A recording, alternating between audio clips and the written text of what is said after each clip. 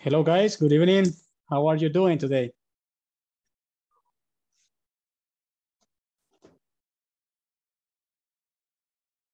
Hello guys, can you hear me? Good evening, teacher. Good evening, teacher. Hello. How Hello, are Myra. you? Doing excellent. Thank you so much for asking, guys. I hope you're doing great too.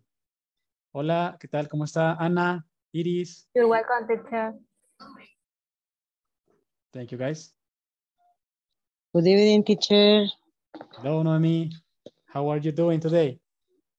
How are you? I'm fine. I'm happy. Happy day. Excellent. I'm really happy to hear that. Perfect. Mm. That's the way that it should be, right? We need to be happy. This is the beginning of the week, so we need to have all of the energy because we had some little vacation during the weekend, so we should be fine, right? So I'm really happy to be with you guys one more time. Thank you. Thank you so much for being again here. So today, guys, we're going to work on some new vocabulary. We're going to work on some new topics, and we may just review a little bit about what we discussed last week because that's important, I think. Me gustaría preguntarles, guys, ¿cómo les fue con sus evaluaciones? ¿Cómo les fue con la plataforma virtual? ¿No tuvieron ningún problema? ¿Pudieron completar todo? Creo que la mayoría estamos familiarizados, ¿verdad? ¿Cómo No funciona? problem, teacher. To me is very well, very well. Awesome. That's wonderful, Anna. That's wonderful. Thank you. Me alegra mucho. No saber. problem. No problem, Good Anna. evening, Mami. teacher. Good I evening. have no problem, teacher. Excellent. Thank you so much, Finish. man. You finished everything. Very, very good. Very good. Thank you. Good evening, Carlos. Excellent. I'm really happy to hear that you guys didn't have any problems. That's really important because like I mentioned before, like I mentioned last week, all of these things that you're doing on the platform is actually that's going to be like the information that is going to be taken into account for the grades. Okay, so at the end of this level, that's what is going to matter. Okay. I'm sorry about that. Okay, guys. Entonces, por el día de ahora, pues vamos a ver un tema nuevo, guys. Vamos a estar viendo, permítanme por acá. Quiero ver. Okay, close.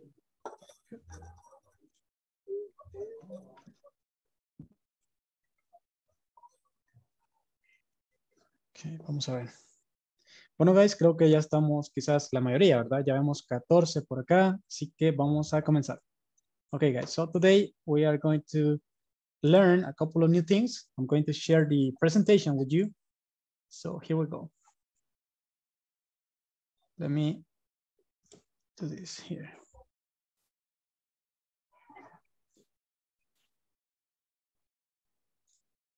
Okay. Okay, there we go.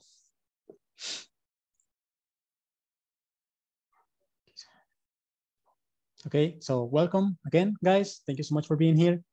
Like I mentioned before, I really appreciate that you are being here. That's really important, and that shows that you have a commitment to this and that you really want to learn. So that's really important to me.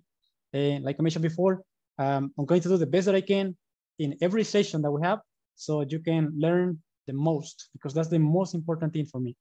Okay, so for today, guys, we're going to discuss the information about these adverbs. Okay, we're going to talk about to, so, either, and neither. This is the topic for today. Okay, entonces el tema para el día de ahora, guys, va a ser este de acá. Vamos a ver el uso de estas expresiones como lo son to, so, either y neither. Ok, esa va a ser la información para el día de ahora. Entonces, okay, so we have the adjectives for today, and the objective that we have is going to be able to understand the use of so to, neither, and either, okay? With these words, participants may express agreement and or disagreement, okay? So, vamos a ver entonces el uso de estas palabras. Con respecto a la pronunciación de esta palabra, neither and either, básicamente, guys, hay dos formas en las cuales se puede pronunciar, ¿verdad? Así que ustedes lo pueden escuchar de dos formas. Lo pueden escuchar como neither, o puede también ser neither, y también either o either, ¿ok? Esas serían las dos opciones que hay. Ustedes lo pueden escuchar de las dos formas, y ambas son válidas, ¿verdad? Así que ustedes pueden elegir la que sea de su gusto, y tendría que poder entenderse sin ningún tipo de problema, ¿verdad? Okay, so we are going to discuss the information about, you know, these expressions and how we use them.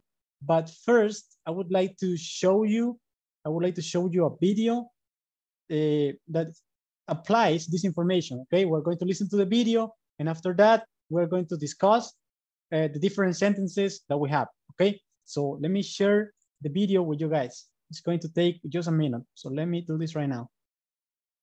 See. Okay, here we go, guys.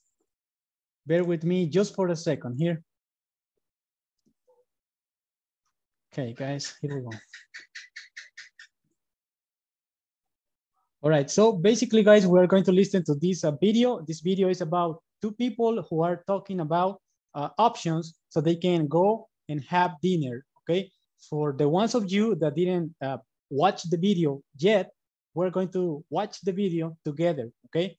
So please pay attention, and we're going to talk about the video at the end. Okay, so here we go. Okay, give me just a moment here. Going to start over. Okay, we're going to start over, guys. There we go.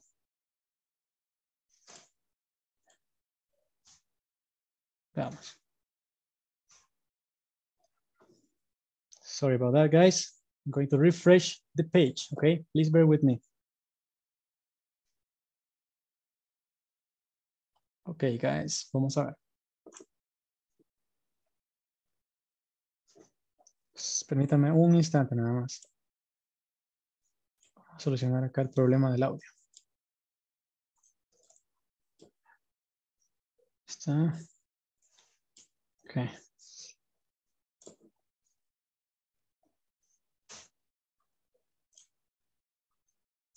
Either. Listen and practice. Hi, welcome to another section. This time we will teach you words of agreements. Please copy the following words in your notes. So, to, neither, either. Listen and practice. Say, would you like to go out to dinner tonight? Sure. Where do you want to go? Well, what do you think of Indian food? I love it, but I'm not really in the mood for it today. Yeah, I'm not either, I guess. It's a bit spicy. How do you like Japanese food? Oh, I like it a lot. I do too. And I know a nice Japanese restaurant near here. It's called Aroha. Oh, I've always wanted to go there. Terrific. Let's go. Did you notice how they use either and to in the dialogue? Excellent. Now what I want you to do is to practice the conversation with a friend. In the mood for it today. Okay, guys. Okay, very good. So we are going to discuss the different sentences that we have on this conversation, okay? This conversation model. So, all right, so we have two people, like I mentioned before, we have two people talking about dinner, okay? They're talking about going out to get some dinner. All right, so at the beginning, okay, so when we want to talk about the options, so we can have dinner, or so we can have lunch, or whatever food it is, we have different expressions that we can use. For example, guys, you can say, what do you think of? Entonces, podemos decir, guys, por ejemplo, para dar una sugerencia acerca de comida, nosotros podemos decir, ¿qué piensas de? Para sugerir un tipo de comida en específico. En este caso, el ejemplo dice, ¿qué piensas de la comida india? ¿Verdad? Entonces, le contesta la otra persona. I love it, but I'm not really in the mood for it today. Ok, le dice, me encanta, pero no estoy... ¿Alguien sabe qué significa esta palabra de acá? Mood. Vamos a ver. Humor. Correcto, exactamente. Humor. Thank you so much, guys. Yes. Entonces acá está diciendo, sí, sí me gusta, me encanta, pero no estoy de humor para ese tipo de comida el día de ahora. Así que, thank you so much, guys. Excellent. Thank you. Ok, luego dice, yeah, I'm not either. I guess it's a bit spicy. Ok, ya vamos a ver un poco acerca de algunos adjetivos que ustedes pueden utilizar para referirse, para describir la comida, ¿verdad? En este caso, spicy es como estar diciendo que es un poco condimentada, ¿verdad? Es un poco con condimentos, ¿verdad? Ok, so it's a bit spicy. Eso es lo que estamos diciendo. Es un poco condimentada. Ok, ¿alguien sabe qué significa esta siguiente oración que tenemos acá? Dice, how do you like Japanese food? ¿Alguien sabe a qué se refiere? ¿Cómo anybody know? te gusta la comida japonesa? Ok, ¿Cómo te buena. gusta Please la go ahead. comida japonesa? ¿Cómo te gusta la comida japonesa? Que si le gusta la comida japonesa. Thank you, Carlos. Thank you, Luis. I think we had somebody else who raised their hand. Teacher, I'm here. I am my hand up. Anna, please go ahead. I have a question. What I mean exactly either or neither in the Spanish? Excellent question. Yes, we are going to discuss that information, Anna, in just a moment, okay? So just bear with me. Thank you. Ok, entonces en este caso, guys, yo les quería explicar esta expresión que está acá. Cuando nosotros decimos, how do you like, in this case, Japanese food, lo que estamos diciendo es, ¿qué te parece? ¿Qué te parece la comida japonesa? Ese es el significado, ¿verdad? Literalmente sería como Carlos dijo, ¿verdad? ¿Cómo te gusta la comida japonesa? Pero el significado en realidad es, ¿qué te parece la comida japonesa? ¿Ok? Así que eso les quería comentar. Ese es el significado de esta expresión. Entonces, si ustedes ven, la respuesta de la otra persona dice, oh, I like it a lot. ¿Ok? Me gusta mucho. Si ustedes ven, si lo decimos de esa forma, ya tiene mayor sentido, ¿verdad? Entonces, ¿qué te parece la comida japonesa? Oh, me gusta mucho, ¿verdad? Ok, then it says, I do too. And I know a nice Japanese restaurant near here. It's called Iroha. ¿Ok? Dice, y conozco un restaurante japonés cerca de aquí que se llamado Iroha, ¿verdad? Luego dice, I've always wanted to go there. Siempre he querido ir allí. Luego dice, terrific, let's go. Terrific, guys, espero que ustedes no se confundan, como me pasaba a mí, que al principio yo pensaba que terrific era como algo malo, ¿verdad? Pero terrific es como algo excelente, algo fantástico, ¿verdad? Entonces, ese es el significado. Vamos a ver. Entonces, vamos a discutir ahora, guys, todas estas expresiones, all these expressions that we have here, just like Anna, she had a question about this, and she was asking the meaning of either and neither. Okay, so we're going to talk about that right now. And I'm going to switch to the other screen. I'm going to share the presentation with you guys so we can talk about that, okay? So let me do it really quick. Vamos a ver. Aquí está. Okay, guys, there we go. Okay, so we're going to talk about these different expressions that we have. So, neither, and to, okay?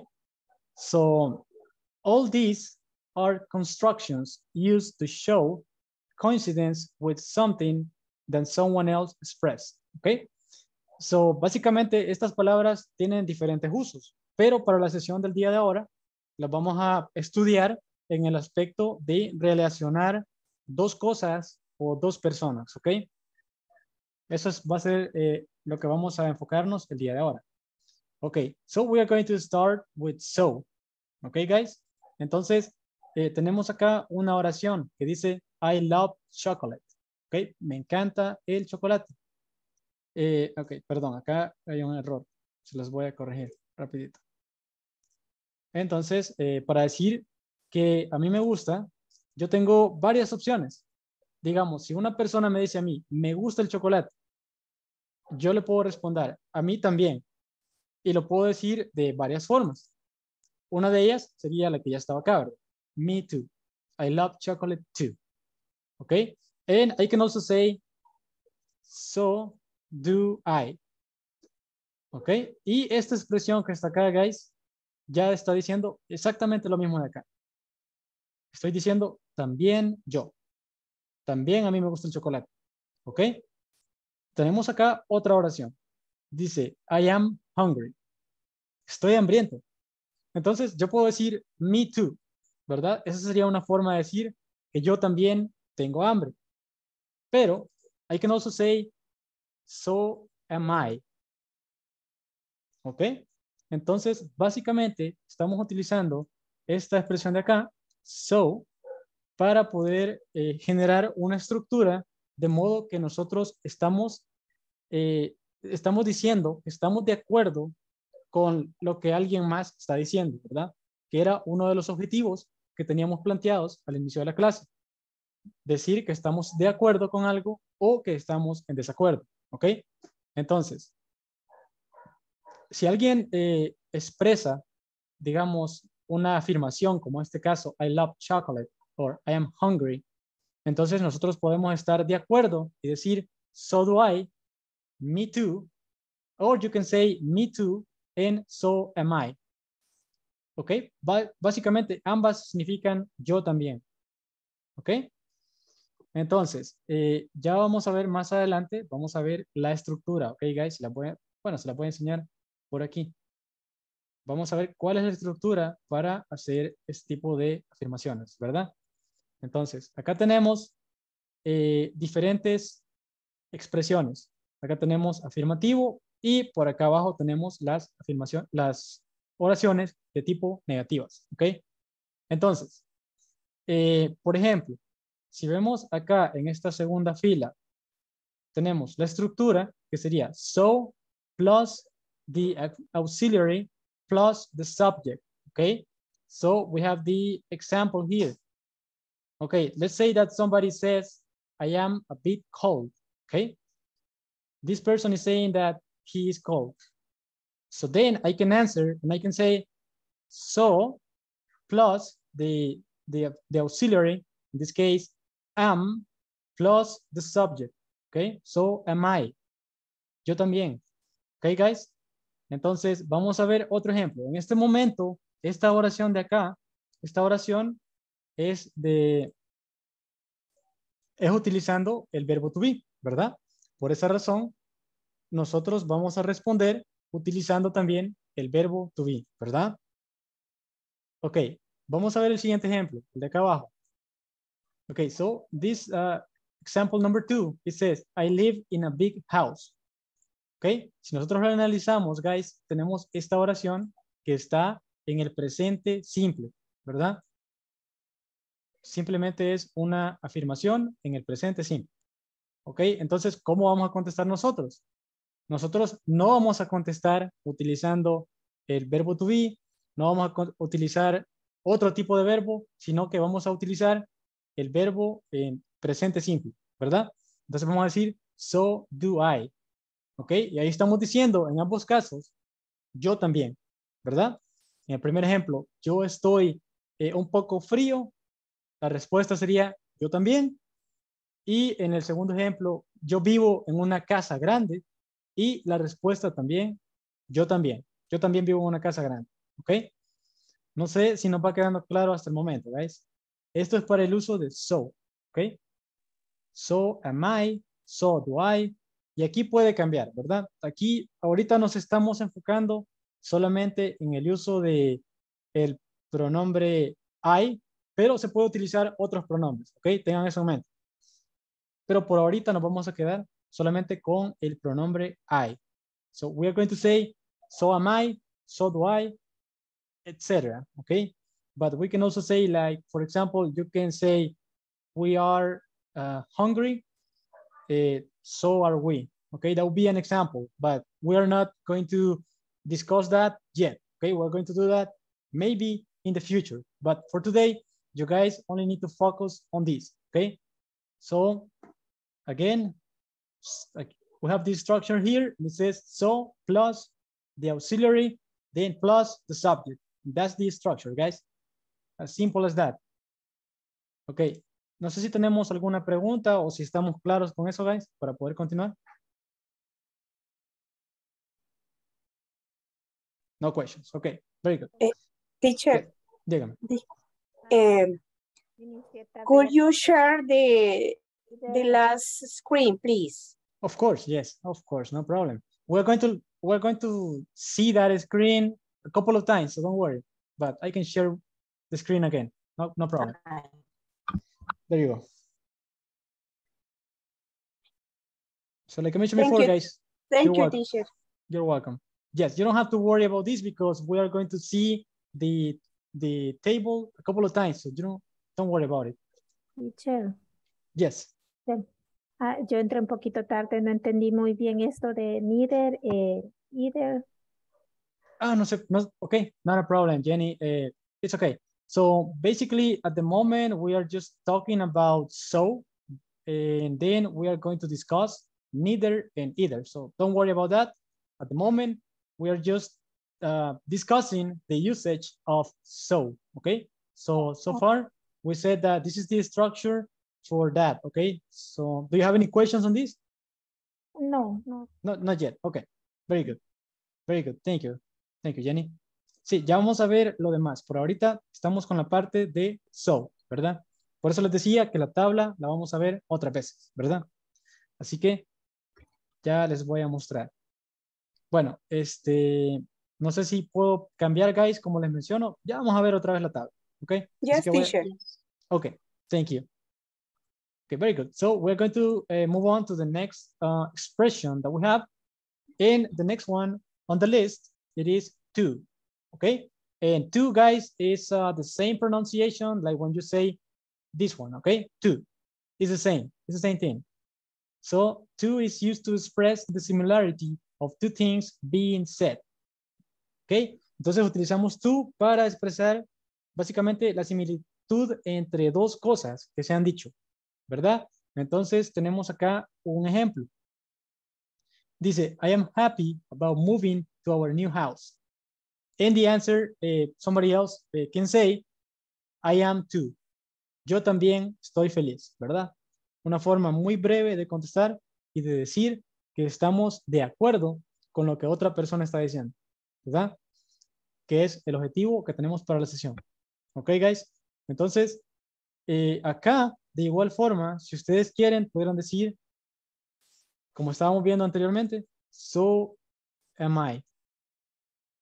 ¿Verdad? Y es válido también. Entonces, como ustedes ven, hay varias alternativas que nosotros podemos utilizar. Entonces, eso también sería decir que yo también estoy contento acerca de que nos vamos a mudar a nuestra nueva casa. ¿Verdad? Okay, so then we have the next example. Example number 2. In example number 2, it says, I am excited about starting a new semester in school. And you can say, I am too. Yo también estoy emocionado acerca de comenzar un nuevo semestre en la escuela, ¿verdad? Lo podemos también decir, so am I, ¿verdad? Entonces, siempre vamos a utilizar, sorry, so am I, yes, so am I. Y como mencioné anteriormente, siempre va a ser siguiendo la estructura, ¿verdad? Si ustedes se fijan, acá en el ejemplo, utilizamos el verbo to be, ¿verdad? I am. Entonces la respuesta, ¿cómo va a ser? De la misma forma, ¿verdad? No vamos a decir I do too, porque ahí sería ya incorrecto. Sería gramaticalmente incorrecto, ¿verdad? So we're going to use the same structure for both of them. Okay. Very good. So, guys, do you have any questions on this? Is this part clear? Teacher. Dígame. Could be so I am. No. No, you need to say in this way. So am I. That's like the structure that you need to use. Okay, teacher. Thank you. You're welcome. So am I. Teacher, Dígame. I have a question. Basically, you say that it's incorrect when you say, for example, someone else says one thing and I answer me too. It's incorrect. No, you can say it that way too. Yes. Okay. I was saying that you can use this form. If you prefer, you can use this other structure, and basically both of them mean the same. So yes, you can use. It's so my polite, so I do. Yes, I think that would be like a more formal way. Yes. Okay. Okay. Thank you so much, teacher. You're welcome. Okay, guys. No sé si nos va quedando claro. Vamos a ir haciendo algunos ejemplos, ¿ok? Como siempre hacemos, vamos a practicar acá el día de ahora. Y ustedes, me gustaría que hasta con lo que hemos visto hasta ahorita, que ustedes puedan hacer unas oraciones, ¿ok? Puede ser utilizando cualquier tiempo que ustedes quieran. Verbo to be, pueden utilizar también el presente simple, o también pueden utilizar, por ejemplo, digamos, el uso de los verbos modales, como son can, I can, por ejemplo, ustedes pueden decir I can cook Mexican food. Somebody else can say, so can I. ¿Verdad? Ahí está un ejemplo. Yes, tell me, Noemi. Please go ahead. Lo siento, teacher, esto me está sacando de la clase y me tengo que volver a conectar. Okay. Y no escuché lo que dijo. No, okay, I'm sorry about that, Noemi. So you didn't listen to this explanation for this, did you? Do you have any questions on this, Noemi? Esta parte que estamos viendo ahorita, no sé si tiene alguna pregunta. Solo dijo que había que hacer, ¿qué? No hay que hacer nada. Acá ahorita vamos a hacer unos ejemplos, como siempre hacemos, ¿verdad? Vamos a escribir unos ejemplos utilizando so y to, por favor. Okay, thank you. Teacher, I have a question. Yes. In the case of to, the instructor said, I más auxiliar más to, pleca me too. Only for the subject I is used. No, like I mentioned before, and that is an excellent question, Yanira. Yes. Like I mentioned before, we can use this subject, we can use the pronoun I, but you can also use any other pronoun that you want. Okay. But at the moment, I just need to explain to you just the usage using I, okay? That is the reason why I didn't mention the others. Can you use with all of them the pronouns? You can use it with all the pronouns, yes. Okay, thank you, teacher. You're welcome. Okay, so Mayra says, I am nervous about my new job. Okay, muy bien. Luego vamos a analizar qué tiempo estamos utilizando en este caso. Ella nos está diciendo, estoy nerviosa acerca de mi nuevo trabajo. Entonces, estamos utilizando el verbo to be. Entonces, en ese caso, la respuesta sería también utilizando el verbo to be, ¿verdad? Entonces sería, so am I. Eso es lo que les mencionaba anteriormente, ¿verdad? But thank you, Mayra. Thank you so much. I love the gym. So am I. Vaya, tenemos acá otros ejemplos. Ana dice, I love the gym. Y luego, bueno, veamos otra vez. Cuando decimos I y luego un verbo, estamos utilizando el presente simple, ¿verdad?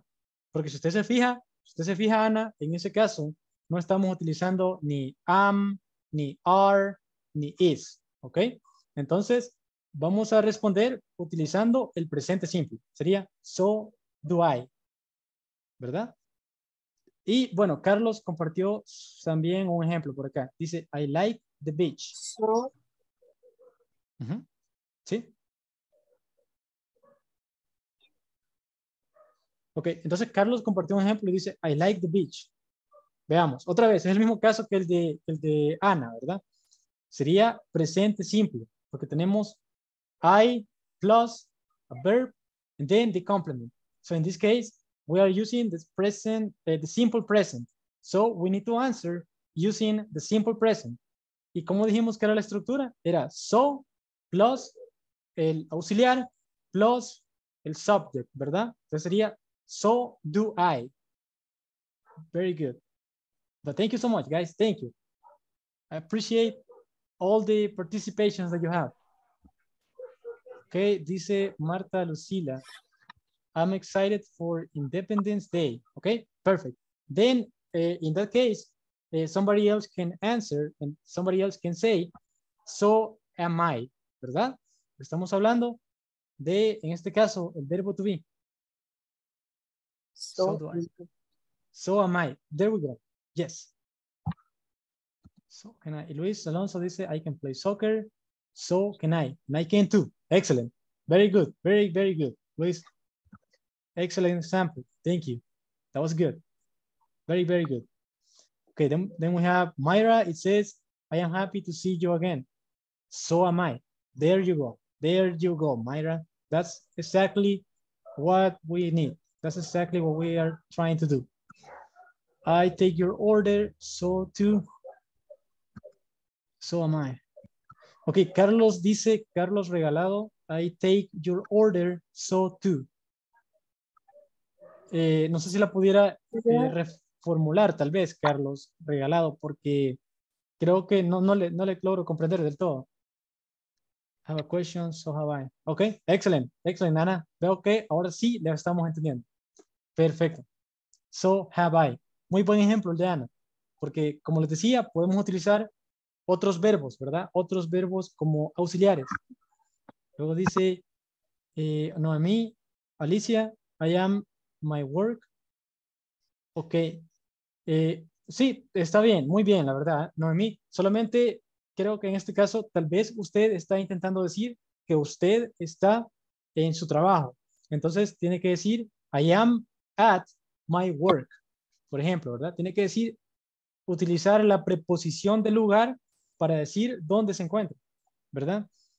I love Mexican food, so do I. Okay, I like pizza, so do I. Excellent, thank you, Christian. Yes. I love to sleep, so do I. Me too. Yes, me too. I love to sleep. So am I. Okay, excellent, guys. All right, so I would like for somebody to participate. We need to talk, we need to say it, because I think that is the best way to do it. So who would like to participate? Who wants to volunteer?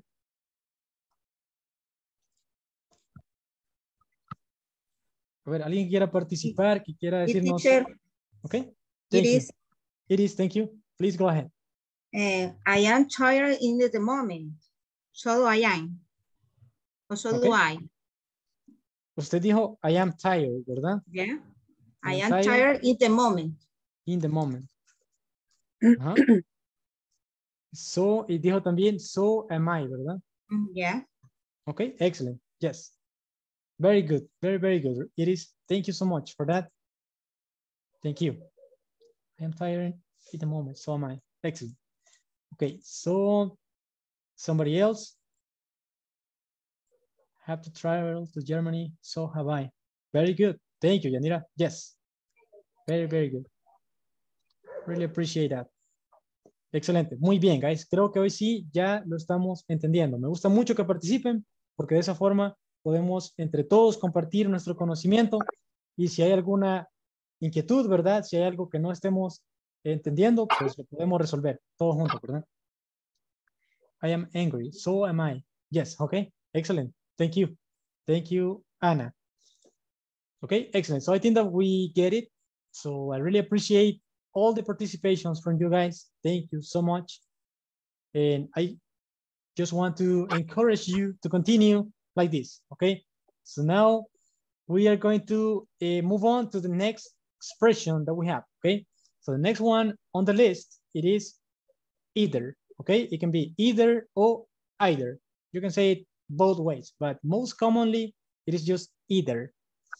Okay. So either is indicated, is used to indicate a similarity or link with a statement just made. Ok, esto es bien similar a lo que estábamos viendo antes, guys. Siempre, ¿verdad? Es para hablar acerca de estar de acuerdo o en estar en desacuerdo con algo, ¿verdad? Okay, so tenemos we have the example number 1. In example number 1, it says, I don't like apples. Ok, entonces la respuesta puede ser, I don't either, ¿verdad? Esta es otra opción y lo que nos estaba preguntando Ana anteriormente. El significado de either o either tiene varios significados. Uno de ellos es cuando nosotros decimos either this or that, ya sea esto o ya sea aquello, ¿verdad? Ese es uno de los significados que tiene. El otro es como en el ejemplo que tenemos acá, para decir también, para expresar como en el caso de so do I o me too, es para expresar que estamos de acuerdo, que estamos diciendo que yo también, ¿verdad? Entonces, acá en el caso dice, no me gustan las manzanas. Entonces, si yo digo, I don't either, entonces es como que a mí tampoco me gustan. ¿Ok? Entonces, esto es para explicar, para expresar, perdón, que tampoco, básicamente, estamos diciendo que tampoco me gusta algo, tampoco puedo hacer esta cosa, y así sucesivamente, ¿verdad? Entonces acá, perdón, acá este tendría que ser, lo vamos a cambiar.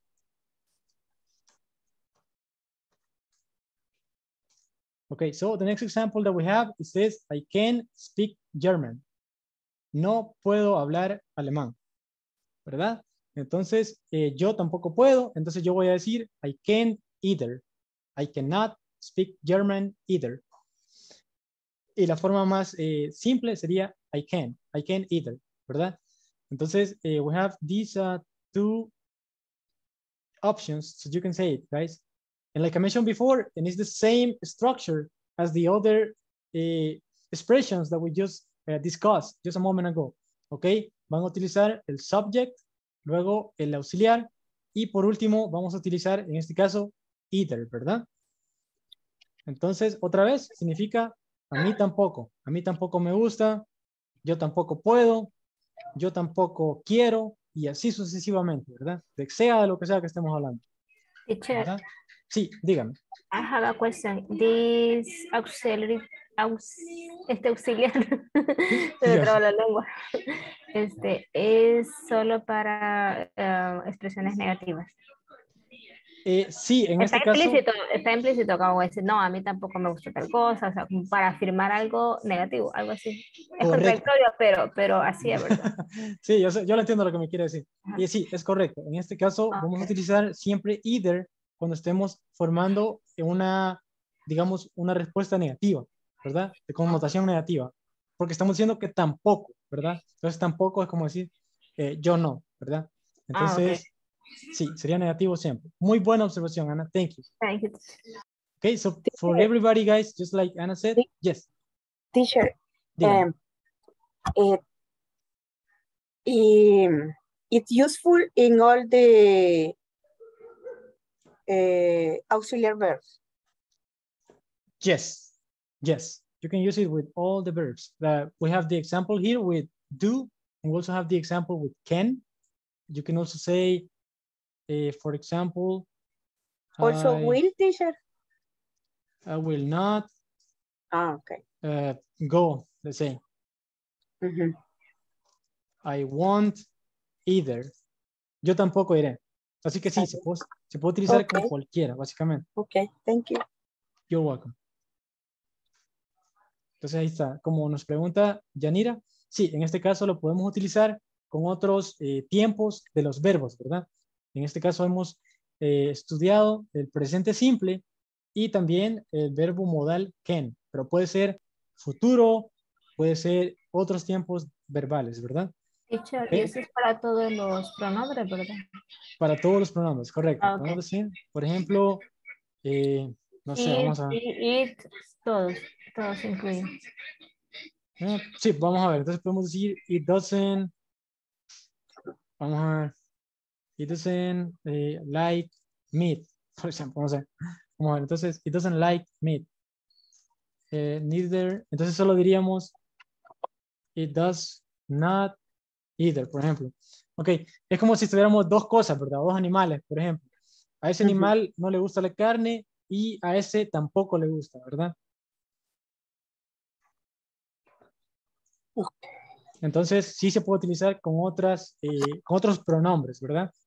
Pero para la sesión, el objetivo era simplemente hablar y utilizarlo con el pronombre I, ¿verdad? Pero sí se puede con otros, ¿ok? Ok, entonces acá tenemos como la estructura. Creo que por acá va a estar. Vamos a ver, aquí está. Ok, entonces es, si ustedes ven, el sujeto más el auxiliar más not más either, ¿verdad? So subject plus auxiliary plus not plus either. Ok, tenemos unos ejemplos acá. Dice, I am not afraid. Teacher. Sí, dígame. I have a question. Either is only used to replicate the sentence. O sea, una afirmación. Solo es para replicar una afirmación. Para mostrar. Sí, No. bueno, Yanira, O sea, either... yo uso either ante una afirmación que me han dicho, o sea, hay un previo para usar either, no solo puedo venir y usar either desde el inicio, yo tampoco si no hay algo con lo que no estoy de acuerdo. Correcto, sí, para esta forma que estamos utilizando, sí, tiene que tener una respuesta previa, pero como les mencionaba antes, hay palabras como por ejemplo either que pueden funcionar como diferentes cosas, ¿verdad? Pueden funcionar como un adverbio o pueden funcionar como un auxiliar o como un nombre. Porque nosotros también podemos utilizar either y decir, les voy a hacer un ejemplo por acá, pero esto solamente para que ustedes vean. Either you go home or you will lose the bus, por ejemplo. You will miss the bus. Ok, entonces acá podemos utilizar otra forma, otro uso de either, en el que estamos diciendo o haces esto o va a suceder otra cosa, ¿verdad? Entonces se puede utilizar también en esa forma. Pero para el caso que estamos estudiando, que es decir que estamos de acuerdo o que no estamos de acuerdo con algo, lo utilizamos de esta forma, como se las estoy mostrando, ¿verdad? Que es al final. Pero sí se puede utilizar de otra forma. Y al principio, sí se puede. Entonces, pero esta parte ustedes ahorita olvídenlo, ¿verdad? Esto es solamente como un ejemplo para que ustedes puedan ver que sí, tiene otros usos, ¿verdad? Tiene otros usos. Okay. Pero right now, guys, we just need to focus on this. Subject plus the auxiliary. You're welcome. So, I am not either, ¿verdad? Entonces, sí, vamos a utilizarlo cuando estemos haciendo una forma negativa, como dijo Yanira y también como dijo Noemí, ¿verdad? Entonces, y vamos a ver la otra parte, guys. Por aquí se la voy a mostrar. Vamos a ver. Entonces, we also have neither, ¿verdad? Es la misma, prácticamente es la misma palabra, solo tiene la N al inicio, ¿verdad? Entonces, neither significa exactamente lo mismo, significa tampoco, ¿verdad? So we have the definition here, and it says, neither is used to express that not one and not the other of two things or people at the same time, okay? Entonces, we have the example here, example number 1, it says, I am not happy. No estoy feliz. Una oración del tipo negativa, como estaba diciendo Ana, ¿verdad? Y luego, para decir que yo tampoco, entonces yo puedo decir, como estábamos viendo anteriormente, puedo decir, I am not either, ¿verdad? Yo tampoco estoy feliz. O you can just say, neither am I. Okay? We have these, also this option, so we can say the same thing, basically. Okay? You can say, neither am I, or you can say, I am not either. ¿Verdad? Entonces, en este caso, tenemos otro ejemplo que dice, I can't dance. Yo no puedo bailar. Y si yo quiero decir que yo tampoco puedo, entonces voy a decir, neither can I. ¿Verdad? Siempre utilizando la respuesta con el mismo tiempo y el mismo verbo. ¿Verdad? ¿verdad? Ok, que tenemos can. Teacher. Sí, dígame. If basically wanna make básicamente significan lo mismo, se puede escribir de dos maneras. Eso es lo que...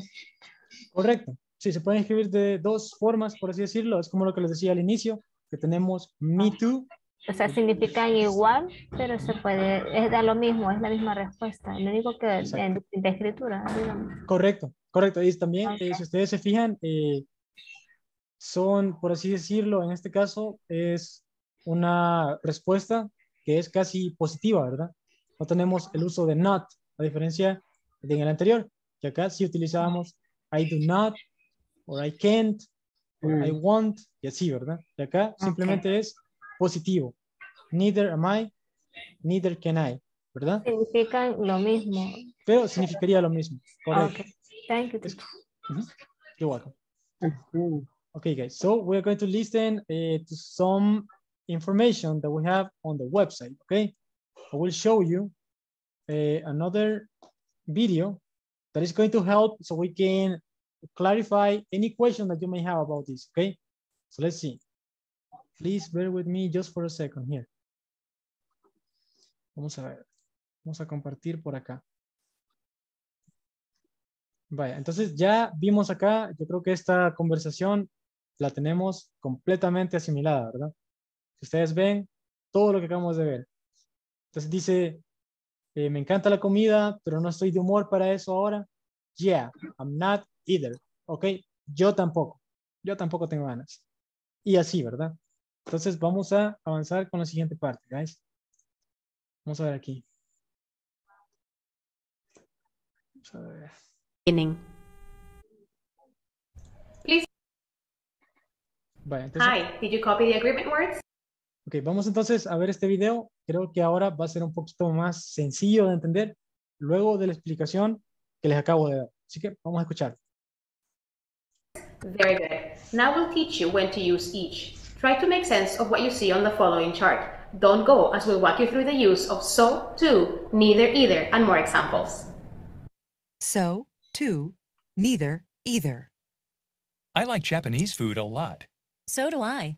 I do too. Really? I don't like it very much. I'm crazy about dessert. So am I. I am too. Oh, I'm not. I can eat really spicy food. So can I. I can too. Really? I can't. I don't like greasy food. Neither do I. I don't either. Oh, I like it a lot. I'm not in the mood for Indian food. Neither am I. I'm not either. Really? I am.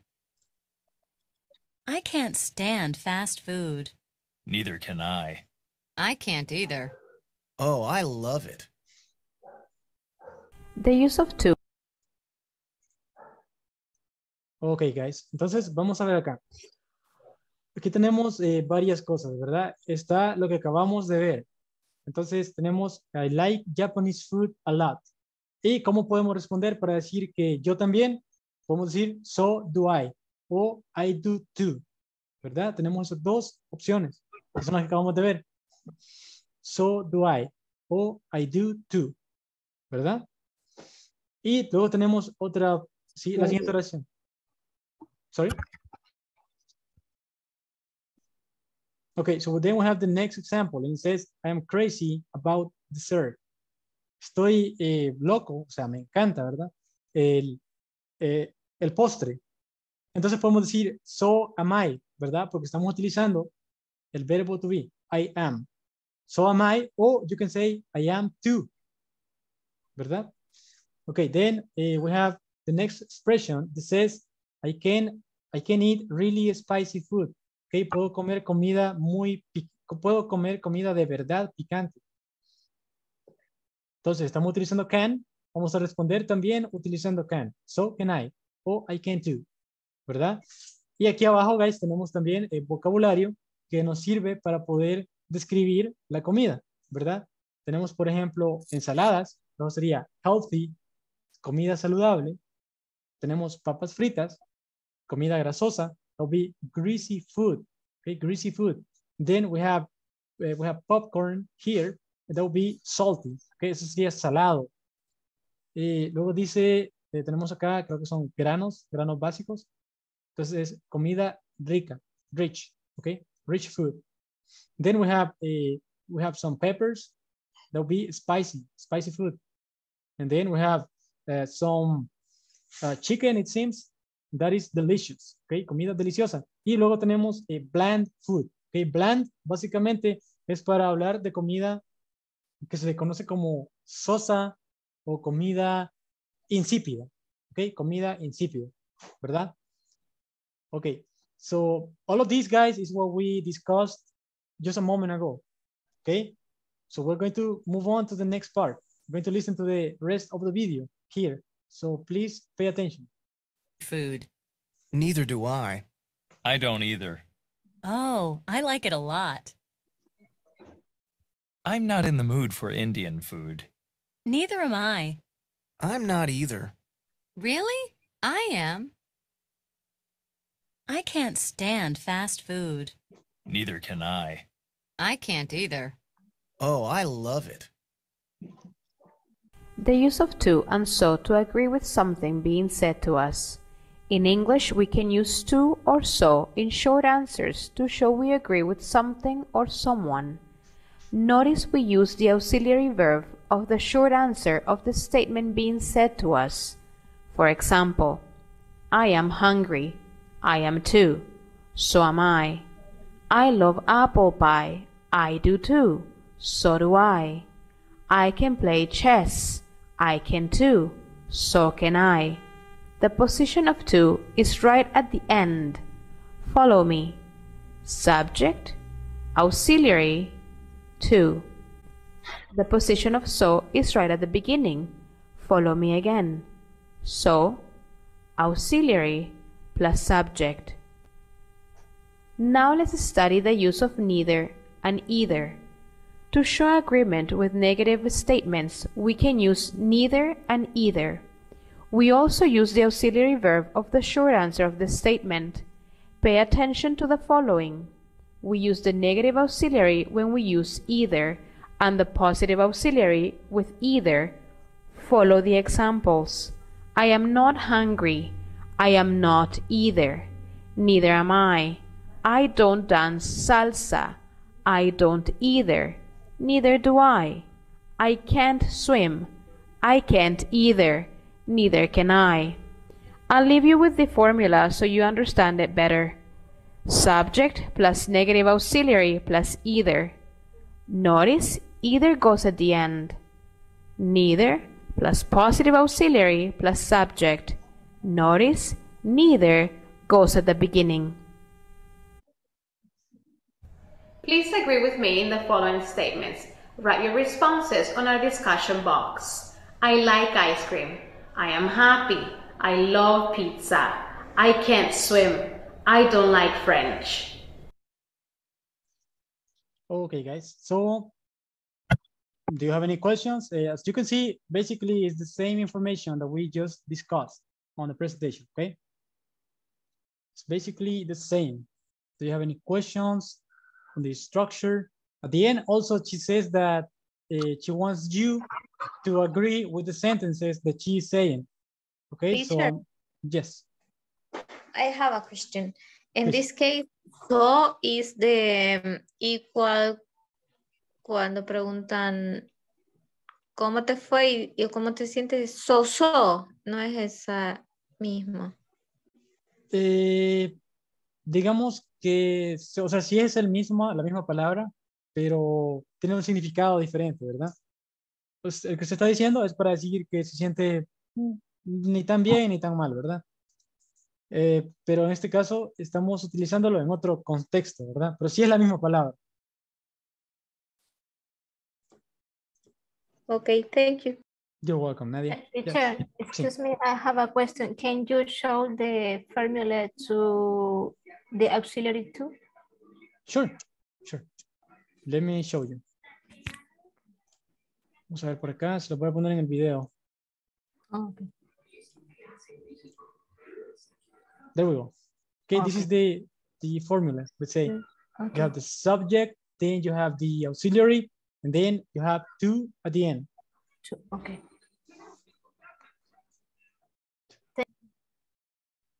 You're welcome. Thank you. You're welcome. You're very welcome. Yes. The auxiliar neither and either is the same. The difference is the position in the structure. Yes. Yes. Yes. Yes. That's right. Ajá. Cuando va al inicio se pone neither. Y si se va al final, either. Sí, hay un par de cosas que usted tiene que observar, Jenny.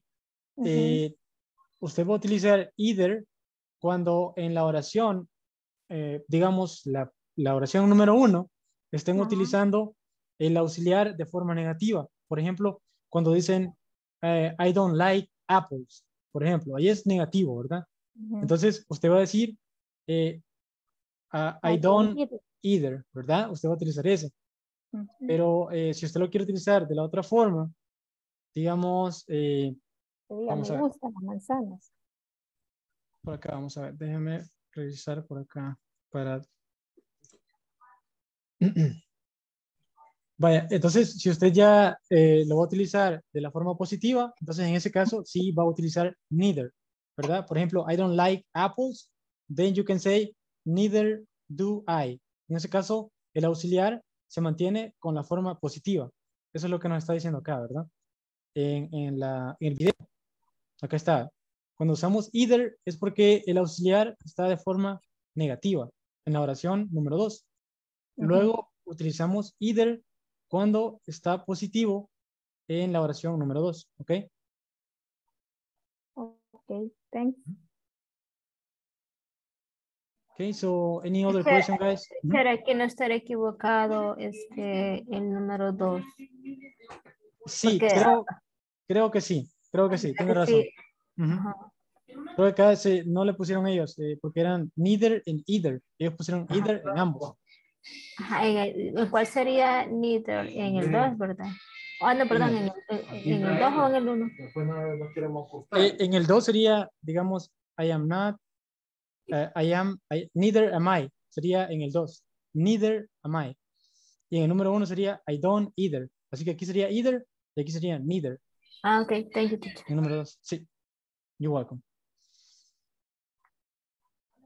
Okay, so any other question, guys? Any other question about this? That was an excellent question, Anna.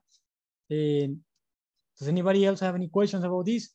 Tomorrow, we probably are going to do just a little review about this. If you can write some examples, that would be fantastic. And tomorrow, we are also going to move on to some new information, okay? So if you guys don't have any questions, I think that probably this is going to be it for today. And I will wait for you guys tomorrow again at 8 p.m. One more time.